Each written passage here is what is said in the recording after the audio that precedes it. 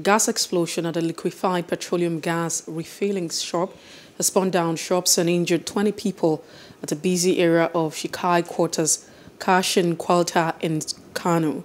The public relations officer of Kano State Fire Service, Saminu Yusuf, who confirmed the incident, said that 20 people were involved but had been rescued alive and now receiving treatment in hospital.